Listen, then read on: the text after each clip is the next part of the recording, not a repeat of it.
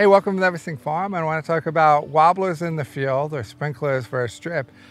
This is part two because I did a part one, and some people brought up some benefits to drip and a little bit of a discussion, which is always good. And I want to talk about each one of those points and my experience with them. The first one is on very large farms, 100 acres, 300 acres, 1,000 acres, just single crop. I don't farm that way. I don't know anything about it. And every video I do is about small scale farming. So it's not something I'm talking about. So if I'm talking about, a good cultivator, what I feel is a really efficient cultivator, it's always for small scale farming, 2 acres or less, mixed veg, see, mixed veg, it's all different. It's just a very different way to farm. I'm not farming with a tractor, none of that. So it's not even something I consider, and it's always implied in everything I do. The other comment is, drip for under plastic. So if you're using plastic mulch. And again, it's sort of the same thing, but I know small farms use plastic, even market farms use plastic. I don't, so I didn't even think of it. And absolutely, if you're covering your beds with plastic or, where you put the holes in it and then plant into the holes, you have no choice. But I feel like, I don't want to use plastic, but now you're losing all the benefits of sprinklers. One other thing that was brought up was that you want to water plants slowly, which I didn't quite understand, because you actually want to get the soil saturated as quickly as possible. The amount of time that the plant is drinking or absorbing water is not really relevant to that. Because once your soil is holding water, the plant can drink for days if it wants until that is exhausted. So they're both doing that. It's just the overhead sprinkler is going to saturate your bed quicker. So when it's 100 degrees out, and you just planted transplants, that's what you want. You want to be able to get that soil saturated as soon as possible so your plants can start drinking. However long it takes, I'm not sure it really matters. So, just let you know that that's a thought out there, and if you want to look into it further. The other thing is, when you're planting transplants, it's not just about getting them their first drink of water, it's about watering them in. So you want to water in and fill in those empty spaces, right? Whenever you transplant, you're creating empty air pockets that roots can't go through. So, you're pressing it down, or your paper pot transplanter is pressing it down, but still there's going to be a lot of air pockets in there. And that's what a sprinkler is going to do, is it's going to water it in and protect those seedlings and reduce transplant shock. And so that's a benefit to it. So I wouldn't personally think that drip is better for transplants. It's always going to be a sprinkler. Something else that's brought up, but I think I've talked about it, which is there's some plants you don't want to get wet. Tomatoes is a good example, or maybe cucumbers. But I only grow those indoors, and that's the difference between a very large farm and a small farm. Is you can make those decisions because you only need a certain small space to grow your tomatoes indoors. I would never grow tomatoes outside. But then also the question comes to my head is like, well, they're outside, they're getting rained on, unless you're in a place where there's no rain. And that, then maybe you want to use some drip for those plants. But I would always say it's better to just keep them inside. They just love being inside. And that's what I do. And it's easier to trellis them inside. You can put them on one stem. You can keep them hard pruned. The production goes up. You can just take care of them better inside. I don't think about it as a benefit to drip because I can grow tomatoes outside because of it. It never really makes sense to me. But maybe there are certain situations. If you're doing 100 acres of tomatoes, yeah, because you're not going to have enough big enough house. But usually when people are doing tomatoes at that level, they're doing them in a glass house. So I don't do them outside. So everything outside, I feel like can be rained on, and that's why it's out here.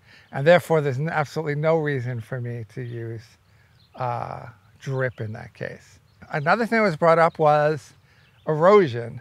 While rain definitely erodes, and I can see it like, you know, where it's steep back there, and I try to make sure I plant really quickly in there or put cover crop in. I've never seen it happen from a wobbler, and I've never really thought about it because of how light it's sending it out and the small drops. It just never erode like rain does. So it's something I've never thought about or experienced. And I've been using wobblers for, 15, 16 years now. And I've never noticed it, except if, you know, maybe it's stuck in a position or something and it starts eroding the edge of a bed or something. But I've never actually noticed it. But it may be something you want to think about if you're on a hill and maybe you have to use drip for that reason. But, you know, I'd always want to consider all the other benefits that you're getting, like direct seeding.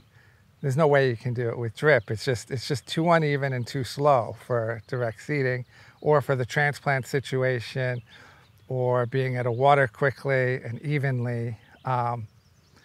There's just too many benefits. Now, the other thing is efficiency. You know, that somehow you're saving water by using drip.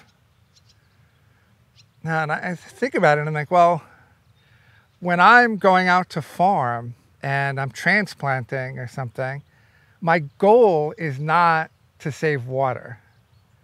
My goal is to produce great vegetables in quantity and in quality that I can earn a profit off of. Now, I don't want to just water for no reason and just, you know, be wasting water and not fix leaks. You know, that's not what I'm saying. But it's a very different goal, which means I think of it more like gallons per production rather than just how many gallons of water you're using. Because if I'm just watering with drip and I have to water all day to try to get the bed, you know, saturated, there's still water being evaporated. And if any seedlings die, or I'm not getting my germination the way I want, and I got to do it again, my production per gallon is just going down. And therefore my efficiency is going down. So that means my profitability is going down. Now that's another point. When I say I find it to be more profitable, it doesn't mean you can't be profitable with drip. Of course you can. You can be profitable with anything. But it's about how much, right? It's about one can be more profitable than the other. You know, maybe the most water saving could be bringing over a jug of water and just, you know, making sure you water only that seedling. But of course, you can see that that would be completely inefficient and would not be more profitable, while you may save water. And another comment was, well, drip only waters the bed and not the path. And I think that might have to do maybe with efficiency, that you're using less water because you're just watering the bed and you're not watering the pathways. And again, it's about gallons per production. And gallons per production, sprinklers in the field, I feel is going to be better. But I want to water my paths.